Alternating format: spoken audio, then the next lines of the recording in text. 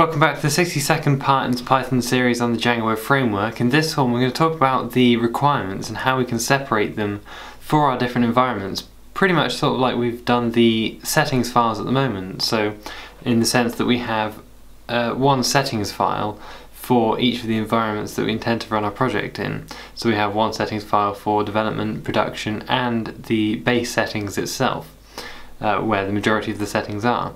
Now that's a similar sort of structure that I want to sort of transfer across to the requirements. Now a requirements file, if you're not too familiar with why you need a list of requirements, is very useful if you want to try to perhaps bring another developer into your project to work on with you.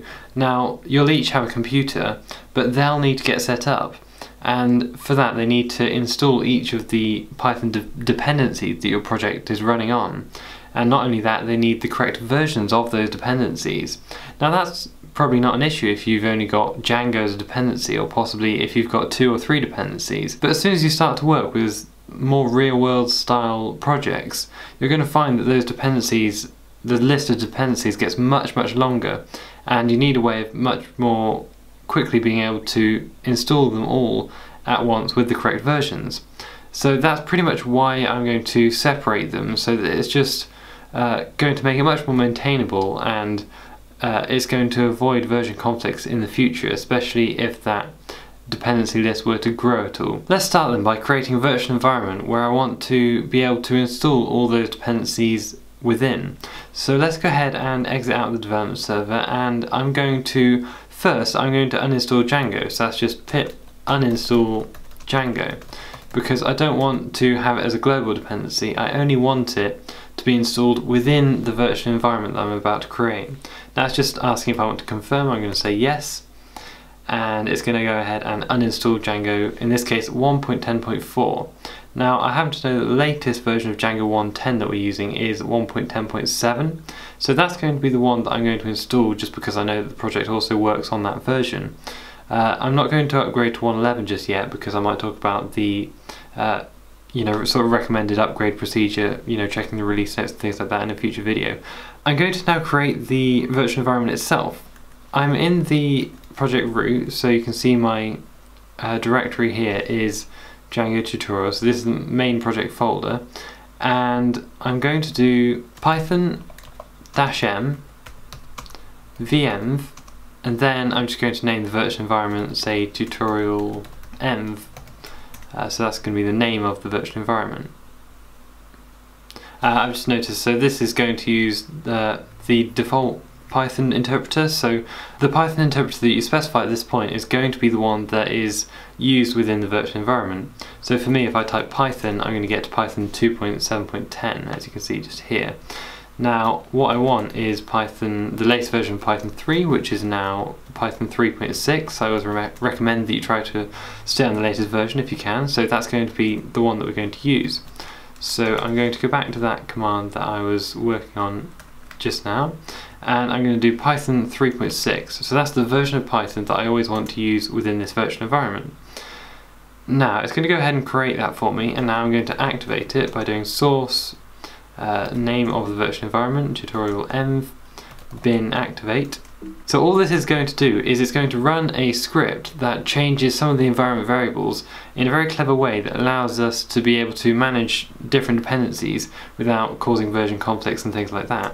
So now you can see that the start of my line here in the terminal changes to show the name in parentheses of the virtual environment. That means it's activated, and if we do pip list, that we won't have many dependencies. It's just got the 2, so pip, of course, because we use pip to install things, as well as setup tools, just another default dependency that we get when we create a virtual environment. Now what I'm going to do is I'm going to go over to the code here, and what I want to do is create another folder, and I'm going to, in the tutorial folder here, I'm going to create a new folder, and I'm going to call it requirements. Now I could just create one file and put all the requirements in that, but like the settings, how we had the single settings and then we split that out into the base, dev and production settings, I'm going to do the same for the requirements. That means I'm going to create a new file inside the requirements folder. I'm going to call it dev, or in fact let's do base first. I'm going to call it base.txt, so it's a text file, and base.txt is where I'm going to put all the common dependencies. So in this case it's going to be Django. I'm just going to write them out here. There's a quick way of doing this. If you already have a virtual environment, you could do pip freeze, and that would just put everything into the file itself, but I'm just going to do it manually because we only have I think 1 or 2 dependencies. So let's do Django 1.10.7, and I'm going to do pillow as well, because we need pillow, if you're not aware, because the image field, if you define an image field on a model, it uses pillow, and if you don't have pillow installed, then it will raise an error, and you will have to install it to be able to get your image field to work in your model. So since we use that for our profile picture, we do need that as well. I think that's on version 4.1.0. So let's go ahead and see if that works. But first I need to create the other 2 files, so I'm just going to create dev, and I'm also going to create production. So prod, I'm going to call it prod.txt. So now that I've got those created, in dev what I want to do is I'm going to say -r base.txt. So that all that's saying is it's going to read from the base text file. So that's going to be this.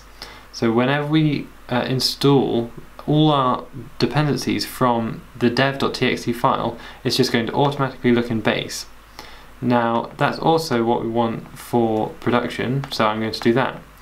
But now it gives us the ability to specify, okay, well if I want to say add a dependency which I want in development but not in production, or vice versa, that's going to be really easy to do because we're always specifying from where we want to install our requirements.